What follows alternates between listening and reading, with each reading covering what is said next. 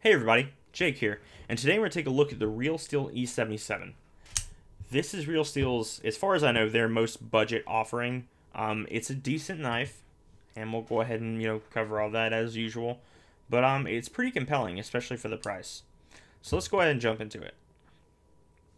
First up, some size comparisons.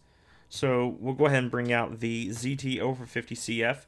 They're somewhat similar in length close. This one has it's a little bit longer because of the little tail here, and it's a decent bit wider. It's not too bad. Opening both of them up, you can see that the blade length is also very, very similar. So overall, the length of these two knives is pretty close. The ZT is going to be a little smaller, definitely a little thinner. Blade stock's fairly similar, honestly, but the handle scales are definitely thinner on the ZT. Go ahead and bring out a smaller knife here, Spyderco Dragonfly. So again, this isn't a huge knife. It's not super tiny though. It's fairly middle of the road kind of thing. Bring out the Benchmade proper here, which has a little bit less blade length, about 1/4 of an inch, a little bit more, and a little bit shorter handle. About the same thing. This knife's going to be a little thicker, a little wider. It comes across to me at least kind of as a semi-hard use pocket-sized folder. So Real Steel Metamorph. I picked this up at the same time as this. The blade's just a little bit too long to stick out, but you can see the handle length is fairly similar. However, they did put about an extra 1/4 of an inch on the Real Steel Metamorph. It is a 3.5 inch blade. So blade length isn't crazy. It's 3.25, which is okay. I kind of wish they would offer a slightly smaller version of this with a 3-inch blade. I think that'd be fairly compelling, but yeah. Alright, let's go ahead and get into what I like about the knife. First thing is the thumb studs. So you can deploy this knife with the flipper tab, as I have been, or you can use the thumb studs, which are personally my favorite way to deploy it. It flips very reliably, very easy to actuate that way. The detent is pretty decent for the thumb studs. We'll come back to that later. But they're very nice. They're kind of stepped, so they do have, let's see if I can get the camera to focus here. They do have kind of a step down shape, and normally I would be worried about these being sharp, but this is sort of a DLC-ish coated blade, and then it's stone washed, so that does knock down the texturing a little bit. So these are not sharp. They're rounded, but they do give enough texture to reliably flip the knife with the thumb studs, which is nice. Knife's completely ambidextrous. You have a 4-way pocket clip, tip up or tip down, left or right hand carry, so that's nice. The the little grooves for your thumb to deploy the blade on both sides. Those also work very well for your finger when it sits here, because for me at least, it fits in both of those grooves, which is wonderful. It's completely ambidextrous. The texturing on here is really, really nice. It's not too textured. It is G10, which is wonderful. At this price, I would expect FRN or some other sort of cheap plastic, but this is G10, so it's very nice. It's somewhat rounded as well on the edges, so it's not too sharp or anything like that. Lightly textured, in my opinion, about perfectly textured, to be honest. So that's very, very nice. There's some jimping here, some larger jumps here. There's some jimping along the lock bar and towards the bottom of the liners, and as well as on the back of the blade to kind of line up with the jimping on the back of below the flipper tab. So it's got pretty good texturing. All that texturing and stuff doesn't mess up the ergonomics though. There's a couple hot spots, but they're mostly off of the clip and this kind of tail thing down here. I can't get a great grip on that tail with my pinky. I kind of wish they had either rounded it off or, I don't know. I don't love that aesthetically either. It looks a little funny, but otherwise, ergonomics are great. The jimping sits in the right spots. It's going to, you'll feel it the most here, on your ring finger and on your thumb. So it's nice. Sits in my hand fairly well. Last thing I like about the knife, the blade finish is actually pretty nice. I am not a big fan of DLC coated blades because they do scratch and get worn down and things like that, and you'll have marks. Well, this one, it will also mark up, but it's been stone washed, so it's already kind of marked up. So it creates some interesting lines here along the, the secondary grind and the swedge, which is nice. And kind of adds some visual appeal to the knife, as well as you don't have to worry about beating it up too much because it is already kind of beat up for you. And at this price, for this size knife, I would expect you to, actually be using it under neutral towards. First up, the clip. It is deep carry, which is nice, but the positioning is a little low, in my opinion. I think they could have moved it up, and the screws are not recessed. So when you slip this in your pocket, it's going to go up to here, right about, and then go down again. So you have to push it down twice. It's a little annoying. It's not horrible, but it's there. The jimping that I mentioned below the flipper tab is kind of annoying if you go to light switch this. So if you flip down, you're going to run your finger right over that every single time. A little annoying at first, you do get used to it, but it is certainly there, and I figured I'd go ahead and mention it to you guys. Fit and finish on this isn't great. It's not horrible, though. The scales mostly line up with the liners, which is nice. There are a few missed spots, but it's not horrible. The most obvious of which is right up here, towards this kind of cut out. You can see it doesn't quite hit the liners there, but it's not too bad. For the price, it kind of falls in line with what I would expect. It's actually doing a little better than I would expect, but yeah, might just be me. The blade on this is pretty nice. It's a little thick. It's about as thick as the ZTO over 50, but the grind is, fairly high, especially up here towards the top of it. So that's nice, and it cuts fairly well. The shape's interesting, except for the recurve. I'm not a big fan of that, but it's not bad. The recurve does help it slice very, very well, but if you go to sharpen this, that's going to be a huge pain to have to make sure that straightens out. They did also just kind of leave it a little wide at the sharpening choil. It's not horrible, but it's kind of there. So keep that in mind when you're sharpening this. That recurve is probably going to get a little bit worse over time.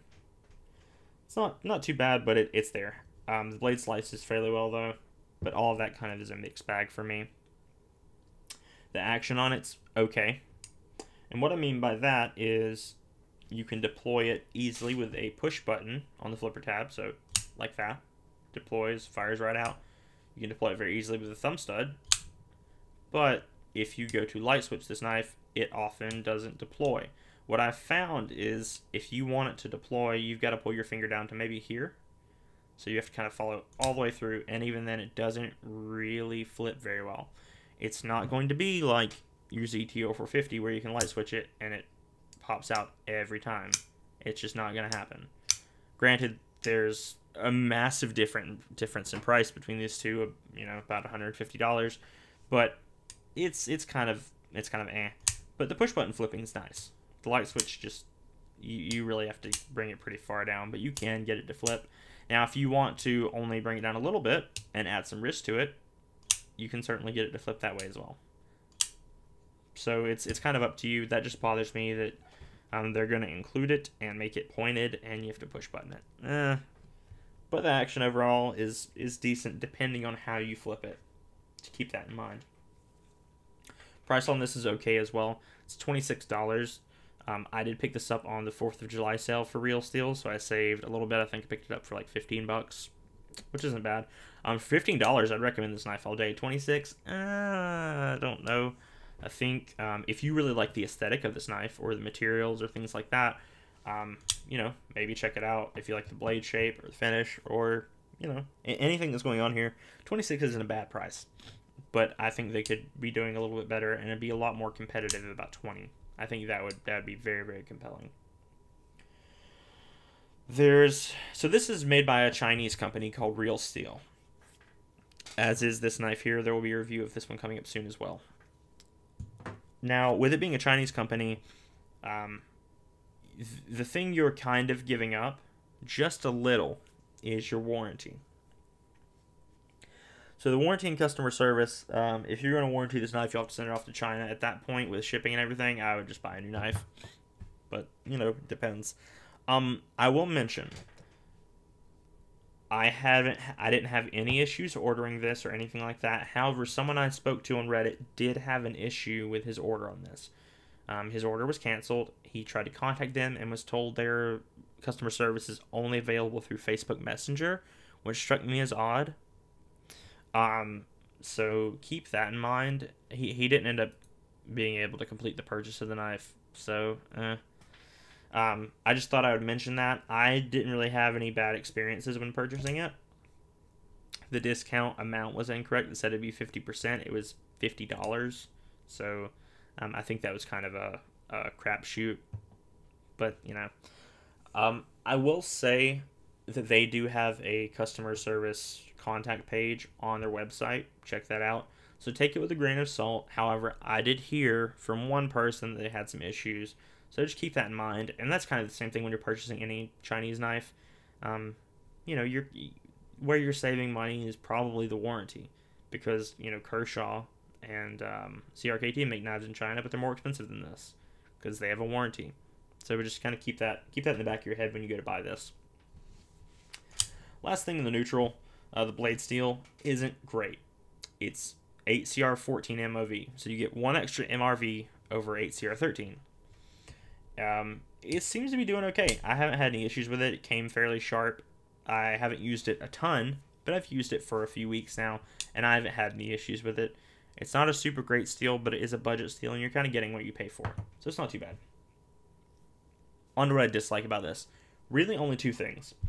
First thing, I mentioned I like the texturing on this G10. It's very, very pleasant. It's not too grippy. It's nice. However, they didn't smooth it out below the clip. So this texturing, along with this clip, is just enough to grind your jeans to shreds when you're trying to put it in and out of your pocket. It is not a pleasant experience to put this knife into your pocket. It's not a pleasant experience to pull it out either because of that texturing. So, if I were keeping this knife, I would probably grind that down just a little bit, just below that spot.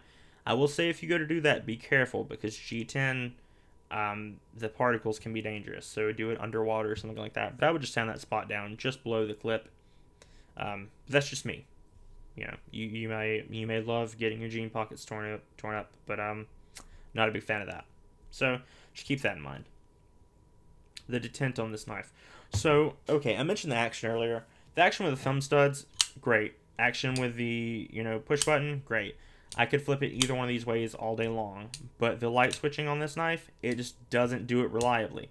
It doesn't do it. I can't stand it, and it makes me so mad because the detent is soft. And I'll show you what I mean here. I'm a little close, but let me see if I can kind of swing it out. Yeah, so I didn't actuate it at the time. So if you put force down, this knife will swing loose. So just keep that in mind. But that's going to be about it for this knife. In conclusion, it's not bad for the price. It's not bad at all. Just keep in mind, you know, what you're kind of giving up towards what you're getting. If you like the aesthetics of this knife, I say go for it. If you're not a big fan, you can pick up some better stuff for around $30 or so. Thanks for tuning in, guys. Check out my other videos. I'm going to try to be putting some more stuff out fairly soon. I'm going on vacation soon, but I'm working on getting videos to you guys for that time. But thanks for tuning in. Don't forget to check out all of my other stuff. If you're into fountain pens, other EDC stuff, I have videos of all that. And have a good day. Thanks, guys. Bye.